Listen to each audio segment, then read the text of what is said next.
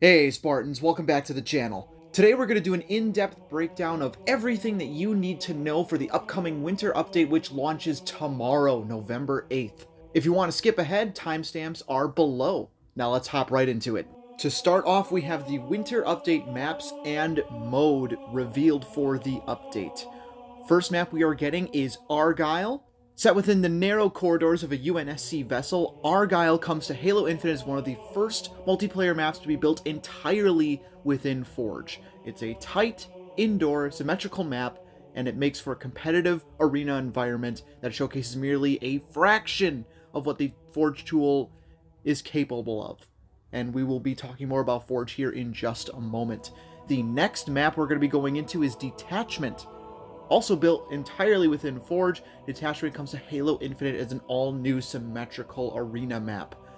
This once abandoned UNSC research facility is composed of indoor and outdoor environments, providing opportunities for dynamic combat that suits a variety of game modes and play styles, which also features the first teleporter in Halo Infinite multiplayer.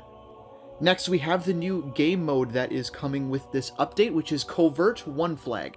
It joins Halo Infinite as a unique variant of One Flag Capture the Flag. In this round-based mode, attackers and defenders swap sides as they battle for control of a single flag. Asymmetric team loadouts equip attackers with active camo to help sneak their way past enemy defenses, while defenders possess threat sensors to help spot the intruders. The team who wins the majority of these rounds wins the match. Super cool stuff, cannot wait to try this mode out. Next we have the Sandbox balance updates revealed for the winter update. There are a lot of details within this blog post that 343 made for these weapon and sandbox changes, so we're going to go over only the more important ones. If you want to check these out for yourself, I'll put the link in the description. For starters, the plasma pistol is going to get an increase in base damage, not the charge shot, so that it's more viable on its normal fire mode. Charge shot is going to be getting a lot more aggressive tracking, so you'll be hitting more charge shots, which is going to feel very nice. Next is the pulse carbine. The Pulse Carbine is getting both a buff and a nerf. They are nerfing its long-range capabilities, however, they are increasing its tracking aggressively at short to mid ranges. That way it feels a lot more viable in 4v4 scenarios. Next is the Commando. The Commando is getting a pretty decent buff. They are increasing headshot prioritization, bullet magnetism, and aim assist. So the Commando is going to become a much more viable precision weapon. Next, the Battle Rifle is actually getting overall nerfs. They are reducing headshot prioritization, reducing bullet magnetism range, and magnetism fall-off range. So I have a feeling that the Commando may outshine the BR in certain scenarios, which I'm super excited and interested to see. The Frag Grenade, the detonation timer is being increased by 0.2 seconds, so you really have to plan out throwing your frag grenades. Next, they go into snap sliding, which is a movement trick that currently exists within the game, which was actually a physics bug. They have since removed this bug for the winter update, so that will no longer exist within the game. Next, the Disruptor is getting a very minor buff. It's going to help it a lot. They are increasing the magazine ammo count from 10 to 12. For PC players, they are actually adding Red Reticle on PC. Thank goodness. At least on the Halo community, Red Reticle on PC has been the #1 ask. And seeing that being fulfilled is absolutely fantastic. They had this to say about it. While turning this on for PC does open the game up to new cheating vectors, we want to enable this and better support our PC players. If a plethora of cheats pop up because of this, we may need to reconsider. But until then, we're excited to see how this feels for PC players. Surprisingly enough, 343 is also introducing network desync improvements with this update. Thank goodness. They aren't doing a lot. They have addressed so far the specific issues that they are trying to fix within the next few updates, including the winter update, which is desync, which is what we refer to when the server says you're in one place on the map, while we are actually in a different spot on the map on our side. blank shots, so you fire shots at a player, you see them connect, but the bullets deal no damage, getting shot around walls and corners, and ghost melees. They're going to be addressing all of those within the next few updates, starting with the winter update. The winter update is going to be introducing a vehicle desync fix. So for everyone who has dealt with a scenario where you're driving in a Warthog, you get out of the Warthog, all of a sudden you get teleported to a different spot on the map because that's where the server thinks you are, that should be fixed or at least improved upon in this update. Next, and the big topic, is going to be the winter update Forge beta. What's awesome about this Forge beta is that 343 actually created a FAQ page that goes into detail about what Forge is, what can you make, what all can you do with this Forge beta when it launches, etc. For starters, Forge is launching with 6 brand new canvases. They are going to be double the size of the Halo 5 Forge canvases, which is super exciting. The first Forge canvas we are getting is going to be Arid. Arid is going to be a widespread desert plain that takes place on the Halo ring. Looks very nice. The next Forge canvas is going to be Ecliptic, which is going to take place in outer space. It's going to be an awesome space canvas for Forgers. The third Forge canvas is going to be Institute, which actually takes place on the same area that Livefire exists in. You can actually see Livefire map in the background of this canvas, which is very cool, very fun. We love the theme of that.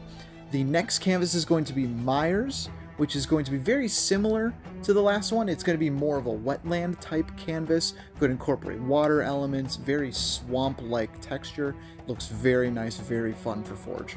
The next map is going to be Seafloor, which is going to be very similar to the underwater canvas that existed within Halo 5. This is going to be awesome for those underwater type game modes that you've seen in Halo 5, a lot of related mini games. That's going to be very cool to see return. Last but not least, we are getting Void, which is, as 343 has put it, literally a blank canvas. It is entirely blank. The only thing that's in this is some stars and a sun for lighting. Other than that, it is completely blank and you can do whatever you want with this canvas. Now, in terms of what you can do that is new in Forge, a lot of new features, which include much anticipated undo redo buttons, object scaling. You can also script. There is now an advanced scripting tool within Forge, and with that you can do things like script bots using what's called nav mesh. There is new lighting and audio, and they're also reintroducing file sharing. Now, 343 has also made a YouTube series called Forge Fundamentals on YouTube that goes into detail on all of these different new tools that you can use on Forge on November 8th. With Forge out of the way, we can now talk about the next thing coming with the winter update, which is going to be co-op campaign and mission replay. This is super exciting and amazing stuff. I am so happy that it's finally here. While yes, it should have been at launch, however, I am super excited for the features that come with it. Mission replay, you can go back into any existing save you have currently within the campaign. You can go back and play those missions to grab maybe some collectibles you missed, or a Spartan core that may be locked in a certain area. That kind of thing can now be achieved, and with co-op campaign, you can now play up to 4 players on network co-op. Super exciting stuff. I cannot wait to hop in this with my friends. And last but certainly not least is the Battle Pass preview for the winter update alongside the Match XP beta. Now, the winter update is going to drop with a free 30-tier pass that contains unreleased Halo Reach cosmetics for your Mark 5B armor core. The Battle Pass does not expire, which is absolutely fantastic. Very similar to Season 1 and Season 2. It's getting that same non-retirable treatment. Now with the Match XP beta, that is going to be your primary system of leveling up through the battle pass. Before, the best way to get XP was doing various different challenges, daily challenges, all of that kind of stuff that players weren't too keen on. Now, your primary way of earning XP is going to be playing matches, and it's also based off of your performance in your matches. So you get extra points for being MVP of the match, or bonus for being winning team on that match. So all of those factors are going to come together to provide that XP for you. Challenges are now going to be primarily used for unlocking that weekly ultimate reward. On top of that, also they have reduced the amount of weekly challenges by half. So instead of doing 20 challenges each week, they have reduced that by half to 10 challenges. So that definitely reduces that grind by so much, and it's going to help a lot in the long run. And that is going to wrap up everything that you absolutely need to know for this upcoming Halo Infinite Winter update. If there's anything important that I may or may not have missed regarding this update, feel free to let me know in the comments below. If you like this video, give it a like, comment, subscribe. Otherwise, have a great day, Spartans, and we'll see you tomorrow on the Winter Update.